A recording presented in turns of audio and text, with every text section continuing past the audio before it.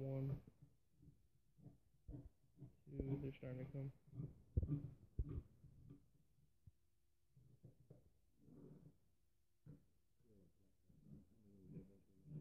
Okay.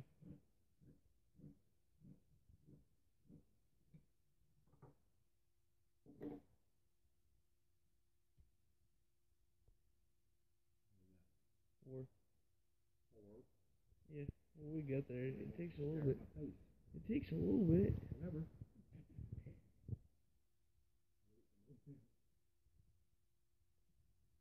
One person want me to rotate the camera left. Alright. Yeah. Can anybody in there hear me now? Or do I need to speak up louder? They don't have any volume from you. That's what someone said earlier. You can't hear me at all? Oh wait. Someone probably said something.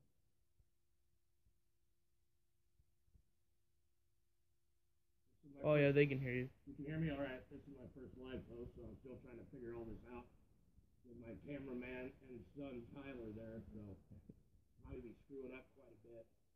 How many we got in? 24. 24. Alright then, I'm going to go ahead and get started, folks. So, as I said, I'm going to do a live video here. It's my first time. I don't really have a clue what I'm doing. Sitting here in the living room, you know, the best place to cure bait, especially if the wife's not around. So what I'm going to do here is I'm just going to go through a quick rundown of the one and only corn recipe that I run on Chelan. Ran it on Roosevelt. Really no need for me to run any other corn or colors. So I see my son sitting there laughing behind the camera, so I can only imagine what some of you are saying, but I'll do a little question-answer portion at the end of it. But until then, I'll just go through and kind of show exactly what I'm doing here. And like I said, this is exactly what I do. I don't deviate from this at all. This is just my corn cure. I still add scents, you know, later on or right before it goes out of the boat. So talk a little louder. You guys, okay? I'll try to talk a little bit louder, but try not to wake up the neighbors. They can't really hear you. Does it say nobody can hear me, or is it one guy? It's a bunch of people saying talk louder and they can't hear you.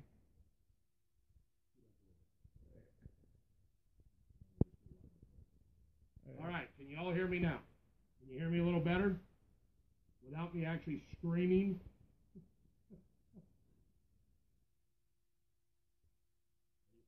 Oh yeah, now you're fine. All right, here we go. So, of course, as everybody else usually uses, the Green Giant Steam Crisp White Shoe Peg Corn. So, just went down and got a couple cans today, just for this little demonstration. So, open the can up. And then I always like to drain my corn, get some of the juice off of it. It makes it a little tackier, which will then take the color and the scent, I think, a little bit better. So I'll go ahead and dump that in one of the wife's colanders and let it sit there and drain for just a little bit while I'm taking care of other things. Okay, so now I got that all dumped. Drain out the juice. So then, the first part that I always add to my corn is good old chicken of the sea oiled tuna fish. Throughout the years, I've just found that this is pretty much the grossest and greasiest one out there. So it's the one I use everything from my stuffing for my super baits to also, you know, curing my corn here. So, but what I like to do is I don't like to actually get the tuna out of because I'm, you know, just trying to cure my corn. So what I do is I open it and then I'll drain it into a clear container, and you'll see why here in a minute. It's okay that some of the chunks come out, you know, it's going to happen. That just adds a little bit to the scent. But I'll squeeze it real good, get all the scent out, or all the oils out, and the fat. And no, that wasn't a fat joke either. The fat of the tuna. So, once I get that drained, I'll still save this tuna and scent it up later for stuffing for my super baits. Yes, even super baits for Kokanee, including the new 2.25s from Brad's. Okay, so I got most of that out. Now what I'm going to do here is I'm going to let that settle. And And I'll show you in a little bit what happens is the oil that they use in these cans is actually vegetable oil in a lot of them. So if you let it sit with just the oil, it'll separate the oil and the fat. So I'll let it sit there for a little bit, and then I'll drain off the vegetable oil because I don't like to put that part into my bait. I'd rather just use that good fat. Okay, so the corn's drained off a little bit here. So what I'll do is I'll go ahead and dump that in my container. Most of it that I can. Okay. Now most of everything else that I'm going to put in there is tablespoons. It's super easy to just use the tablespoon. So what I'll do here is I'm going to do orange. I always do orange corn. Some people use pink, some people use natural. I mean, even guys run chartreuse. I personally just like orange. I feel that works best for my lake. Every lake has its preference for colors, but I've never fished anywhere where orange corn didn't outperform every other color. So, what I'm going to do is I get my corn good spread out in the dish there, and so then I'll take 1 tablespoon of Pautzke's Fire Cure, okay, in the orange color. The reason why I'm using the Fire Cure is it helps to cure the corn. Okay, so I'll add other color to it later, but I always like to have the Fire Cure in there to help tighten up the corn a little bit. It makes it tougher, and also adds some krill in it that's in the Fire Cure. There's already krill in here, so you know we all know that kokanee eat shrimp as well. So I'll take that, about a tablespoon, and I'll pour that in.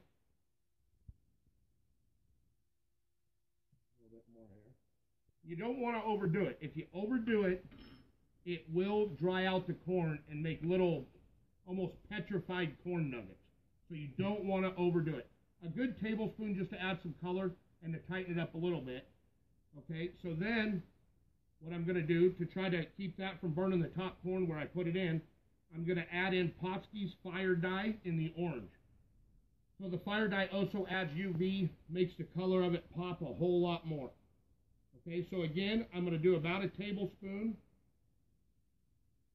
Kind of drizzle it all over it. Okay, and then I'm going to stir it up.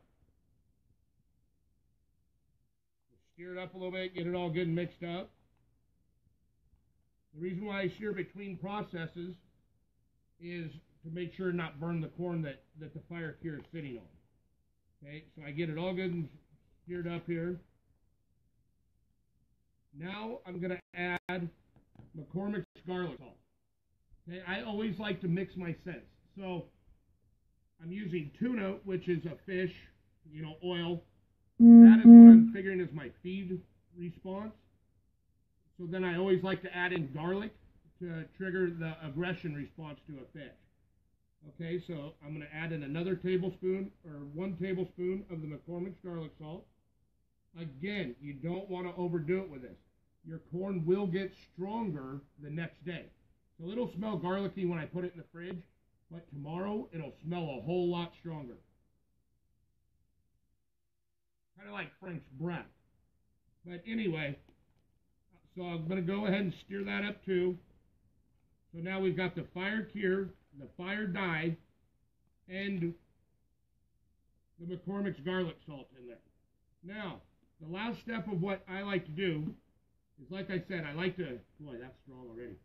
I like to get the oil off of, or the vegetable oil off of the good oil in the tuna can, right? So, if you look in here real close, you can actually see where it's separated. And there's a line that's different from the vegetable oil to the fish fat. So what I'm going to do is one of these little medicine droppers, or, you know, ones you get from the dentist and stuff. I use that, and I put it in just far enough to suck the vegetable oil off the top. This is something I also do when I'm curing tuna for my super baits. I always try to get all the vegetable oil off.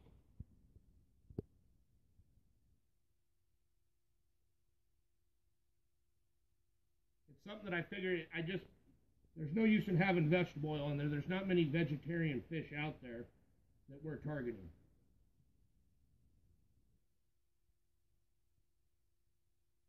All right, so I got most of it out of there. So then what I'm going to do is I'm just going to take that 1 can worth of oil that's left, and it's kind of the white, milky fish fat stuff. So I just pour that whole thing in there. Another thing with getting the vegetable oil off is that when you get that off there, it's not going to be so slimy and everything on your corn when you go to get it out of your dish. And you can also do this in like half batches, quarter batches. I mean, a lot of times people aren't fishing as much as I do, you know, every day. So they're not going to burn through 1 can of corn. It's going to take quite a while. The thing is also with the fire cure and the McCormick's garlic salt, you are going to cure that corn. So whereas a lot of guys want to mix fresh corn every day, I can use this container for up to a week or even longer. If it still smells good, it's good. You can still use it. So there we go. And the color in this, if you want it brighter, you can add more fire dye to it. If you open it up the next day and maybe your corn didn't quite get drained off enough, and so your corn's still kind of real soft, you can add a little more fire cure. But again, this corn will take on that color for the next few days. I mean, up to day 3, you're still getting it brighter and brighter orange. So I always just pop the lid on there, throw it in the refrigerator, and then, you know, go put it in the fridge. And then the next day or so, you know, anytime I think about it, I go along and just shake the container to try to get the juice and the tuna oil and garlic mixed up again and get more color all over the corn. So that's pretty much it. That's the one color of corn I use, the one set. Now, when you're all done with this, you know, when you take it up fishing, I'm not saying, you know, don't add another set to your bait or to your lure. You know, it's no secret that I use super dipping sauce. You know, submerge the whole lure as it's going out of the boat. That way that your human scent doesn't, you know, taint the lure or anything like that. But, you know, you can use any scent other than this. But this is just my corn cure. So, other than that, that's about it. I mean, it's that simple. You know, everybody has their favorite. Everybody has something that works for them. But personally, me, I have not used another color or scented cured corn out of my boat in 4 years. So, I know I kind of went through it a little bit quick. Like I said, I don't know what I'm doing on this Facebook Live thing. So if anybody has any questions, feel free to type them in, and Tyler can jump on here and tell me what they are, and I can try to answer them for you. And Frank's not allowed to ask any questions because he's anti-corn, so anybody else, I'm more than welcome to answer your questions. One guy, it was, he asked for if you have a maggot recipe. It was, I forgot his name. It was Frank something. Frank Billing. Yeah. Okay, so Frank had to get on there and mouth off right away about the maggot recipe. So we all know that Frank likes Berkeley maggots, which make absolutely no sense. First off, they're not real. They're a fake maggot. Okay, so but last year at the Derby, I just so happened to cure up some maggots for Frank. I used the exact same cure for those maggots that I do my corn, and whether he'll admit it or not, they fished really well last year. But yeah, the exact same process. You could probably even go less.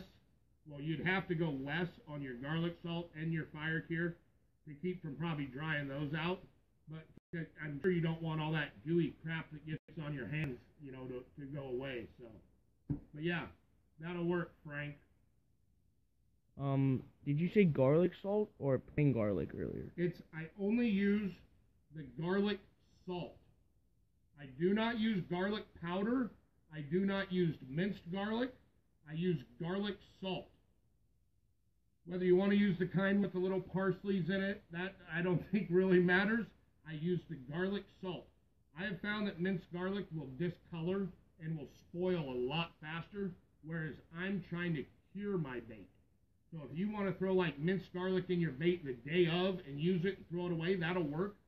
But again, I'm trying to cure my bait to last and to absorb the scent in. So I would only use the garlic salt. And it doesn't have to be McCormick, right? It doesn't. This is something that the guy that I started out with in the guide world, my buddy Nathan, he always told me McCormick's garlic salt. I've never had an issue with it, so I keep running it. You know, why change what works? You could probably use any garlic salt. I'm just used to running this one. So, you know, if you do use a different brand, you might have to adjust how much or how little to use to try to keep the right texture on your corn. And they also want to know how long does the batch stay good for? I have ran one batch of corn. You know, keep it cold. Keep it refrigerated. You can't leave it out in the sunlight. You know, it will spoil. You're not doing a real deep cure on this. I know I'm going to try this year to use Dwayne England's shrimp cure recipe on corn. Those shrimp have lasted me up to 3 or 4 years in the refrigerator and still fished fine. So I'm actually going to try that with corn because I don't enjoy curing bait. So I'm gonna give that a whirl. But this right here will last up to, you know, I've ran it seven days without it spoiling and fishing good. Normally by then I just run out of corn and have to do more. But as long as you keep it cool and refrigerated or cool on ice, it'll last you up to 7 days. Have you tried other types of corn besides shoe pig? I can only imagine that that's Dean Phillips asking if I use other kinds of corn. Was it? No, it's TJL Laws. Okay, no, I only use the white shoe peg corn. There's a lot of different theories that go around. One, that shoe peg corn is the only corn that a fish can digest if it gets in their stomach. So I've never, you know, I've only used this one. I mean, it's the one that everybody says works, you know, back before I really got into it and got guiding.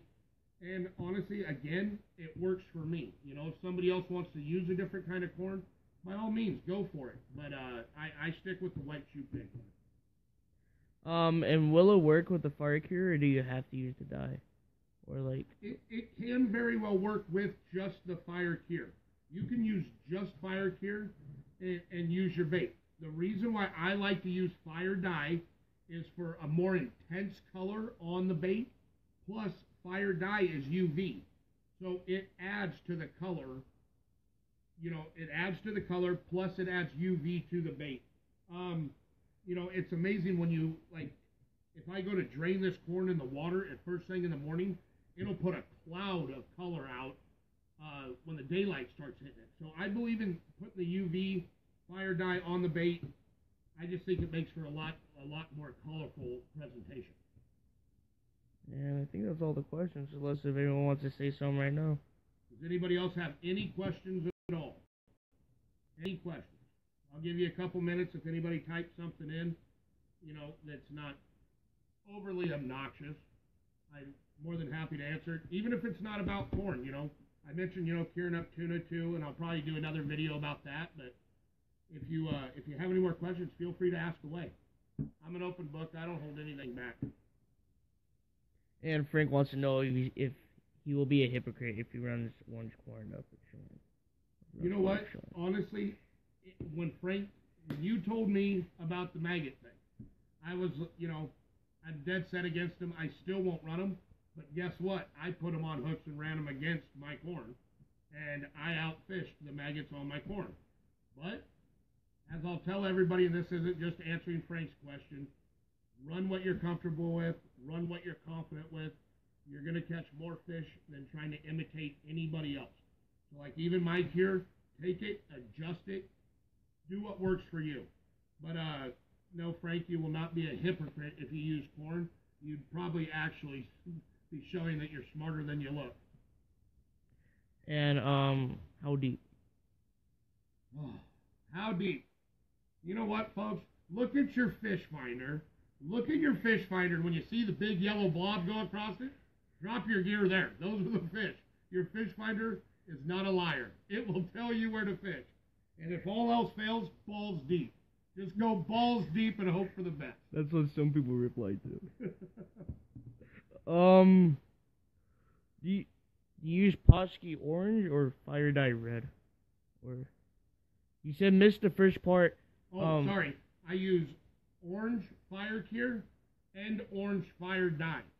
I mean, I guess you could mix them up a little bit, you know, if you wanted kind of a pink and orange. I'm not really a flame red guy for kokanee.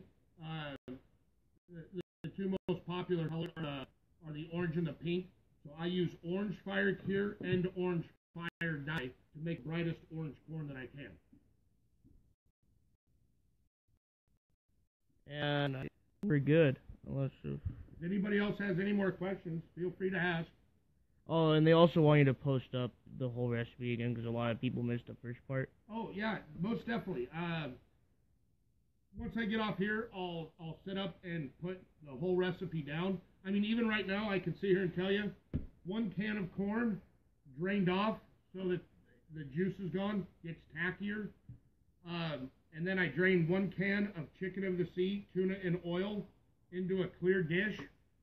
Okay, so now you got your drained corn, drained tuna.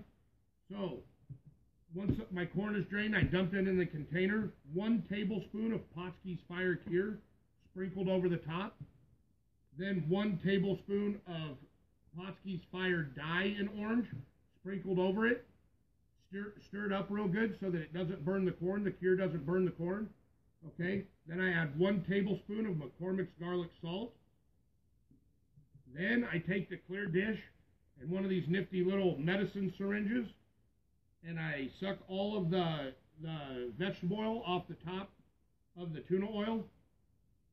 Then I pour that in, close the lid, shake it up, and you're good to go. But I will comment the recipe out again. And then, why not mix some of the tuna meat with the corn? You very well can. I mean, there's nothing to say that you can't mix the tuna into the corn. I do run a lot of the Brad Super Baits for kokanee, so I use this. I'll save this for the stuffing, and sometimes I'll mix the tuna with shrimp. But nothing's to say you can't mix that in with the corn. But, you know, I guess that would be better than throwing it away. But I've just never had the need for it. I think it would probably be more messy than anything. Now you're bringing out corn kernels with tuna on them. It's falling all over your boat. Everybody knows how I like to keep a clean boat. So, but yeah, you very well could do that. It may spoil a little quicker just because you don't have a lot of cure in there. But or you might want to even add more of the cure ingredients so that the tuna will cure as well. But it's just something I don't do. And I think we're good. No one else is. Are we all good? No more asking any questions. Did everybody leave yet? Oh no, we still got like 84 people in here. 84 people. We were at 100 earlier. Wow. That's a lot. Alrighty, folks. Well, thanks for tuning in. Like I said, I'm going to do a lot more of these videos. Try to give you all intel on how I do it and why I do the things that I do out on the water. But until then, I'm just going to, I'll be signing off. And going to have to lay down, do a little relaxing, the way that only I can. This is Sam with Slammin Salmon Guide Service, signing out, folks. Wish me luck.